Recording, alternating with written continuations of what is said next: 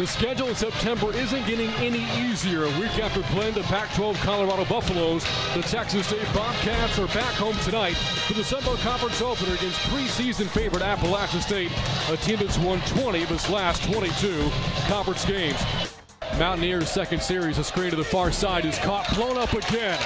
A tackle for loss back at the 29-yard line. The catch there for the Mountaineers was T.J. Watkins, but Hal Benson was right there. 7:50 to go, first quarter, no score. Mountaineer ball at the 46, blitz from the Bobcats, pays off. Brian London shoots through and drills Jalen Moore back at the 42. He'll lose 4 yards, second out at 14. Motion from Brown out of the backfield. And now comes left handoff from Williams, trying to find the corner to the outside. Has it, 25-30. Into the secondary, across the 35, and a burst down to the 40-yard line. 20-yard gallop there for Robert Brown Jr. First down, Texas State. Out of the gun, Williams 3 wide. Play fake. Protection standing strong. A deep ball over the middle, looking for Hayes, and he's got the catch inside the 5. Towards the goal line. Is he in? He's got it. Touchdown, Texas State. What a play. What a play, but Grant, let me say this. It started with the protection up front. App State, they were coming after Damian Williams, and it was a nice grab. I mean, Mason Hayes, he used every millimeter of his fingertips to reel that football in. Go to the post, Mason Hayes. Watkins comes in motion right to left. Bobcats bringing a blitz. Lamb back to throw, pressured and sacked back at the 16-yard line. This Bobcat defense is relentless, and it brings up fourth down. Soft coverage here for the Mountaineers on 3rd down and 9. Williams pressure, steps up and throws. The pass is caught. A diving catch made for the first down by Thurman Mobley at the App State 41. Under center, Williams motion again from Haydell, right to left. Keeper for Williams behind his left guard. Breaks a tackle inside the 25 and down to the 19-yard line. 13-yard gain, and the Bobcats are inside the red zone from 27 yards out. The snap from Mortar, set down by Hayes, kicked by Sherman to the uprights, and that ball is on the money. It is good. 13 to go. Second quarter, Texas State 10, Appalachian State nothing. Third and goal for the Bobcats 7. Snap back to Lamb, 4-man rush, pass middle is caught. Touchdown by Thomas Hennigan. A quick route, quick throw, and a quick TD for the Mountaineers. And the Bobcats hanging tough with the preseason conference favorite through 30 minutes of action. Texas State leading Appalachian State. Your score, it's the Bobcats 10, the Mountaineers 7. Well, I think we're playing hard. We've done some things that kind of hurt ourselves. We got to find a way to play better in the second half, play with the same intensity that we're playing with in the first half, but play better in the second half. 3 plays into the drive, 54 yards already for the Mountaineers. Goal to go for the Bobcat 5. Ball right hash, handoff Moore, up the middle, driven back, slung down. Forward progress marked to a close to the 9-yard line. Bobcats, tremendous pursuit of the football. Hal Benson was there, and it brings up second and goal. Here's the snap, the set down, kick to the uprights. It is up, and this game is tied. Motion out of the backfield, handoff to Brown, the running back. Running right, turns the corner, 30, 35. Puts it in an extra gear across the 40-yard line. Slammed out of bounds this time midfield to the 47. Impressive 22-yard gallop there by Robert Brown. Soft coverage to the outside. Snap to Williams, looking left, throws left. That pass is caught by Hayes. Spins into a tackle inside the 40-yard line. Out of bounds near sideline at the 35. First down, Texas State. Takes a shotgun snap. Deep drop in the pocket, now spins to his left, and he will run it at the 35 to the 30. Cutting it back inside to the 25 and down to the 21-yard line. 13-yard gain, gaining Williams and another first down. The snapper is Water, the holder is Hayes. A 39 make it 40-yard field goal attempt for the lead. Here's a snap, set down. The kick is up by Sherman and Dolfer in kick, and that kick is no good. Out of the gun, Lamb, 2 receivers right. From the left hash. Takes a snap, hand off Upshaw again. Second effort will back his way into the end zone, and for the first time tonight, the Sun Belt favorites are on top, now 16-10. 3-man rush for the Mountaineers, delay blitz. Williams rolling out to his right, looking. Williams will throw it on the run. King at the 40-yard line, 45 and a block inside of midfield. Down the near sideline, 35 inside the 20, and pushing it downs by Duck at the 20-yard line. First and 10, Cats coming up. What Damian's capabilities are. And one of the reasons that you know, we go recruit guys like Willie and Damian is they can get out of trouble. And when they get out of trouble, they can make a play. Damian's able to get himself out of some trouble and make plays with his arm and with his leg. So this is a 38-yard attempt for the 21. Warner will snap it to Hayes, the holder, to make it a 4-point game. The snap is low, the set is down, the kick is up to the uprights, and it is a 4-point game. Full wide for Lamb. Here's the blitz. Hand off, and that's not going anywhere. Ishmael Davis, a tackle, far numbers at the 29-yard line of Upshaw. No gain, and that'll set up a 46-yard field goal attempt for Rubino. Snap set down, the kick is up by Rubino into Berend, and the Mountaineers are back on top by 7 as he puts that through the pipes. Here's the blitz from App State. Pass near side, intercepted by Duck. Down the near sideline, 30, 25, inside the 15, and tackled by Brown to the 13-yard line. Lamb for the pistol. Will keep it himself. Left side is hit. By the way, the ball may have come out. It did. The ball came out, recovered by the Bobcats in the end zone. Ball popped free by Brian London, and this football game is not over. Our coaches train us to route when a turnover, play the next play. So the next play is the most important play, so that's how we focus on it. The transfer quarterback calling for the snap. Here's the blitz. Williams looking to throw. Steps up and throws. Pass caught by King. 15 to the 20. Hitting it back inside of the 25 and down to the 29-yard line. It is 16 yards. First down, Texas State. Three-man rush for the Mountaineers. They drop 8 in coverage. Williams rolls out right. Pass is caught by Elijah King. Skirting it about through sideline right at the 50-yard line. First down, Elijah King again on this drive. 33 seconds to go. Bobcats down 20-13. This drive began back at their own 1. Full wide for Williams. Four-man rush, App State. Williams pressured, rolls out left, throws left, pass caught by Hayes. Breaking a tackle 25. Down to the 20-yard line, Mason Hayes. Forward progress called to a stop at the 20 with 22 seconds to go. Second and goal for the 7, 10 seconds to go. Here's a blitz from App State. 7-man rush. Pass middle is caught, but in play. The 1-yard line by King, and the Bobcats are going to run out of time. At the 1-yard line, the Bobcats lose the conference opener by a yard. A bunch of guys in that locker room really hurt, and it hurts to lose. But and again, I'm going to tell you, I told them I was proud of them. I was proud of the way they fought. I was proud of the way they competed. Again, we've made a bunch of strides in this football program, but we still got a long way to go. And as long as we keep getting up and coming to work every day and learning from mistakes and taking days like today and continuing to get better, we're gonna be fine. This program's gonna be fine. If we keep recruiting the type of kids we got in the locker room right now, we'll be fine. So again, I'm proud of them. I hurt for them. I hurt for them more than anything else because they battled. There's some really hurt feelings in that locker room. But we gotta put it behind us and get ready to go tomorrow and try to be better tomorrow than we were tonight. Thriller in the conference opener. The Bobcats fall literally inches short. Final score for Bobcat Stadium. Appalachian State 20, Texas State 13.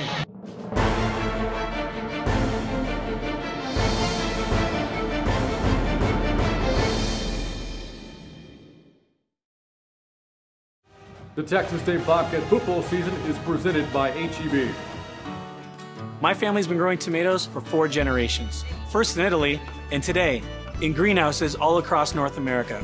No matter the weather, we're always growing to supply longtime partners like H-E-B with our best, most flavorful tomatoes year-round. Like Angel, Zima, Champagne Sweet, and other specialty tomatoes. We use natural growing methods to help them thrive, so we can always deliver sweet, delicious tomatoes. This is the bite-sized tomatoes department at H-E-B. No store does more than my H-E-B.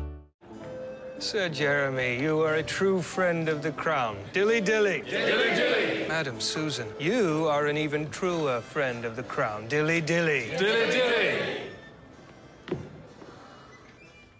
What is that? This is a spiced honey mead wine that I have really been into lately. Please follow Sir Brad. He's going to give you a private tour of the pit of misery. I'm sorry, what? Bit of misery, dilly dilly. Here's to the friends you can always count on. What do I like about Texas State? People watching on the quad. I love that we can express ourselves. Our campus is so beautiful.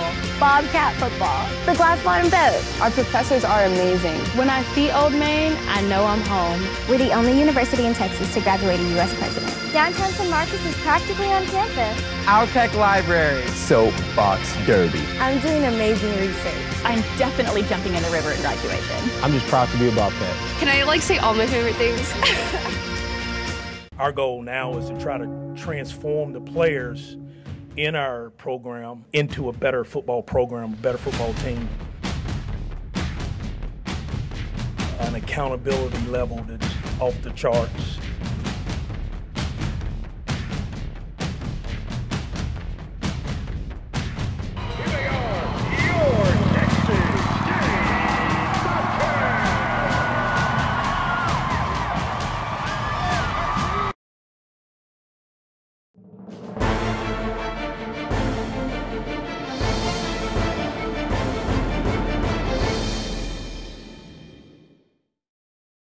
Coming out of last Saturday's ball game, felt like we came out fairly healthy.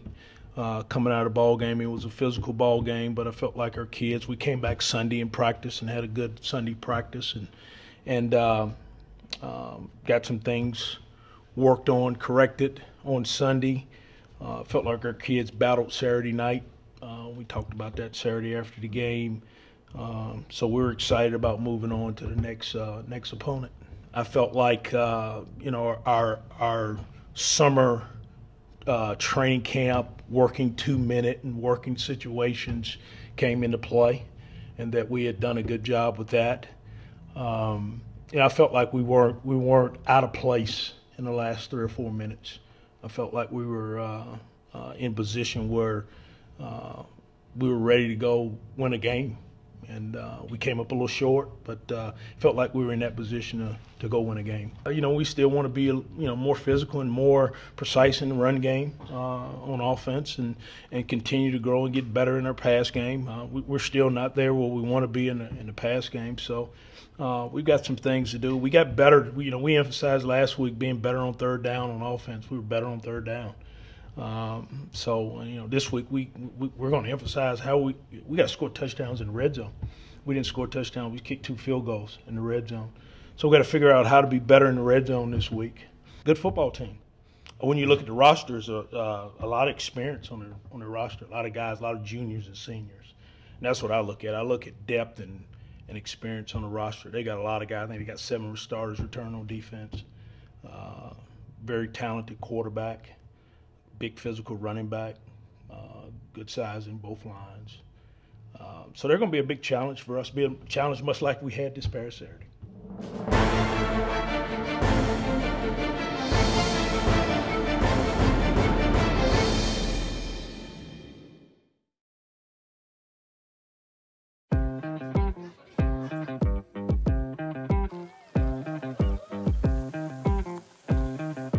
Some beers have a lot of ingredients, a lot of different ingredients. Our beer is brewed with 4 essential ingredients: barley, rice, water, and hops. Here's to the beer you can always count on, brewed to be America's favorite light lager.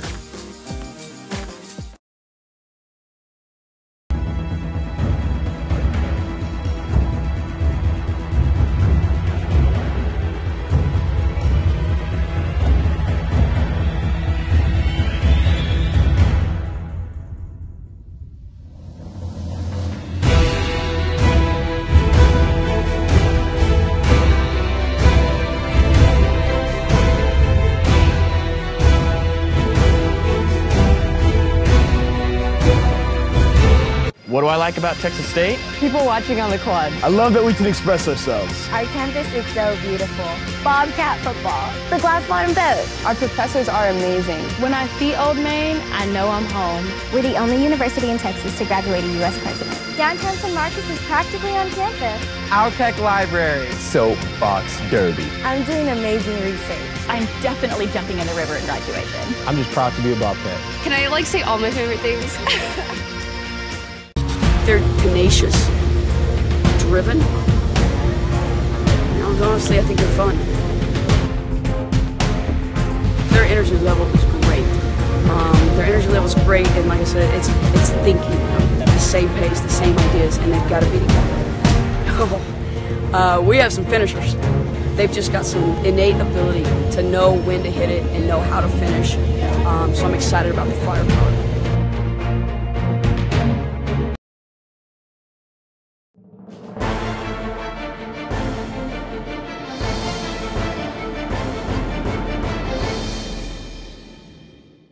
The I-35 showdown is this weekend between Texas State and UTSA. Well, there's only ever been one football game played between the two. This weekend's game is being called a rivalry game. Whether that's because of the history the two schools have against each other in other sports, the proximity between the two campuses, or simply because Bobcats and Roadrunners don't get along, there are no shortage of reasons why Bobcat fans want nothing more than a win this weekend over UTSA. We're just excited to beat them and prove everyone wrong that we are the better school. I have some friends that are from UTSA and play baseball there, and just like them and their social media and their friend, they seem to think they're a little bit better than they are, but most college I have some friends on the football team. I told them if they won that I would cook them dinner. So they better win. Okay. I think a lot of the people here and a lot of the people at UTSA, we're all from similar high schools, similar areas growing up. So we have a lot of friends at those schools, and we like the rivalry aspect, and we're both kind of on the come up, trying to get that national recognition that we're looking for. So I think that could kind of butt heads, and that's kind of why we have that rivalry. Usually when I think of rivalry, I think of years of history. that's what I think of, years of history. So I've been in those kind of games. So I don't mean to disrespect what everybody's trying to say about the Texas State UTSA rivalry. I just think it has to grow into that when you just start. One, we're not in the same conference. It'd be great if we were in the same conference. That would make it a rivalry. And wish UTSA would jump into Sun Belt. It'll be a lot of fun. Like I said, knowing some of those guys and hearing about them a lot. And we've never been a part of, most of the guys on this roster have never been a part of a game, against UTSA, so we're excited for it. If you add up the total amount of games Texas State and UTSA have played against each other in men's basketball, women's basketball, baseball, softball, and soccer, the number is 380. The actual total of wins for the Bobcats, 214. For UTSA, 164 with 2 ties. However, UTSA does have the edge on the gridiron, but the Bobcats can even that with a win this Saturday at Bobcat Stadium. I'm Brant Freeman, and we'll be right back with more of The Path, Texas State football.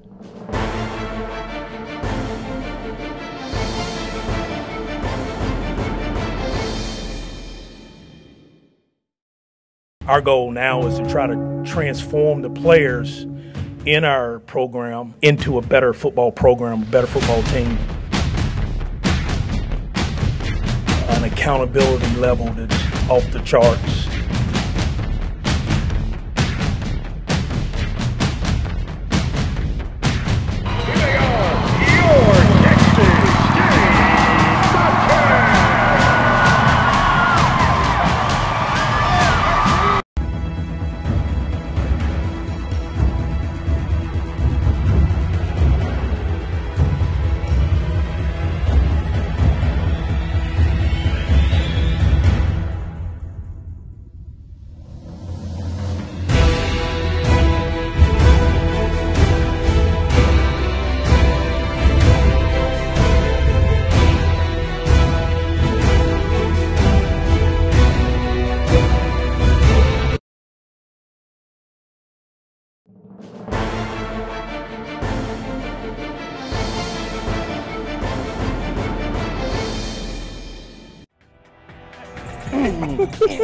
I'm telling you, my hand placement's just too good. Hey, I will never lose against you.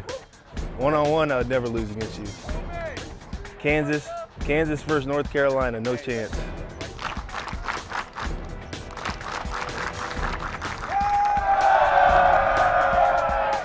So we're just gonna walk through this, okay? So give me 4 front side here. 4 front side. Get out. Get back there or something. Just back up. Okay? All right. So you're just gonna walk forward, okay? I'm gonna point who I want, okay? Let's go Kretsch and Mitty. There we go, Kretsch and Mitty. You guys keep going, you two stop, okay? All right, here we go.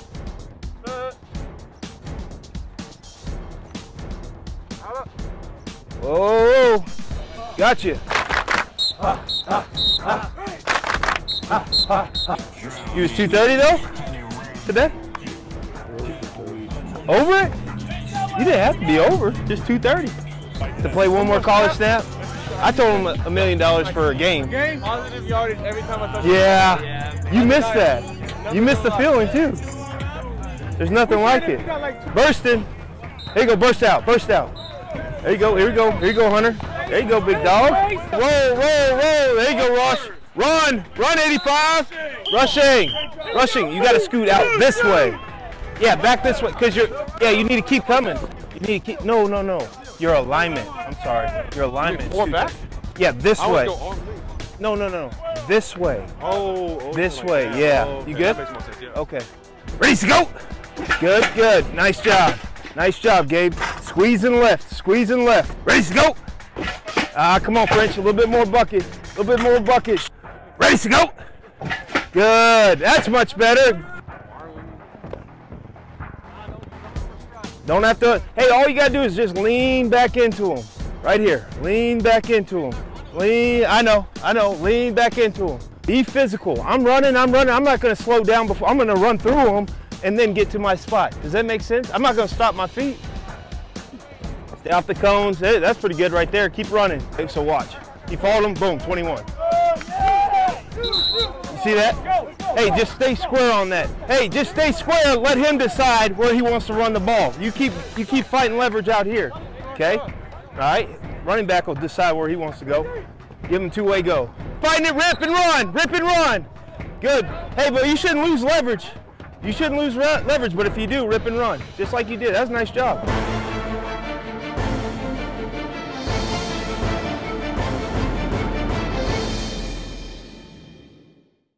Hey Bobcats, make sure to show your love and follow the Bobcats on Twitter, Facebook, Instagram, and their YouTube channel. Show off your tailgating skills and team pride, and you could win a $100 HEB gift card and bragging rights. To participate, all you have to do is show your team spirit by decking out your tailgate site and displaying HEB products in a creative way. Check out this week's winner.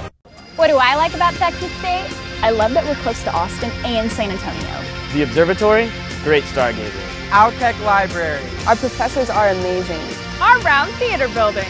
People watching on the quad. We're the only university in Texas to graduate a U.S. president. Our campus is so beautiful. I love our flexible class schedules. Saving turtles at the Turtle Crossing. Downtown San Marcos is practically on campus. The new labs at Star Park. I love that we can express ourselves. Grabbing lunch at Jones. Bobcat football. The glass bottom boat. Soapbox Derby. I'm doing amazing research. I love the squirrels around campus. I love exploring new ideas at Common Experience. When I see Old Main, I know I'm home. The courtyard at Taylor Murphy. I love our student art gallery. Climbing the rock wall at the rec center. I'm definitely jumping in the river at graduation. I'm just proud to be a Bobcat. Can I say all my favorite things?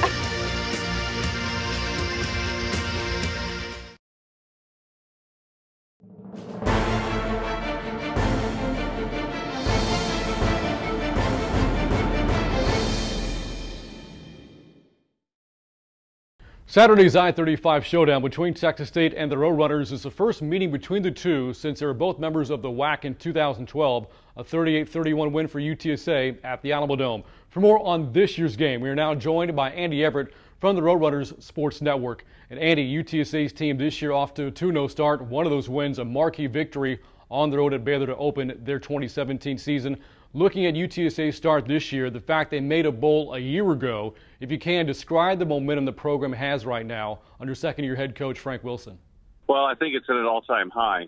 He's done just tremendous things in recruiting the type of athlete that I don't know that UTSA ever thought they would be able to recruit at this stage. And I think it's evident by the number of young players that are playing. Yes, they have a solid offensive line that's senior laden. They have a running back that's a junior and a quarterback that's a senior and a couple of senior wide receivers. But defensively, last year they played 7 to 10 freshmen in meaningful snaps in games. It's just a tremendous amount of talent on this team like we've never seen before at UTSA, and that's why they're playing as well as they are right now.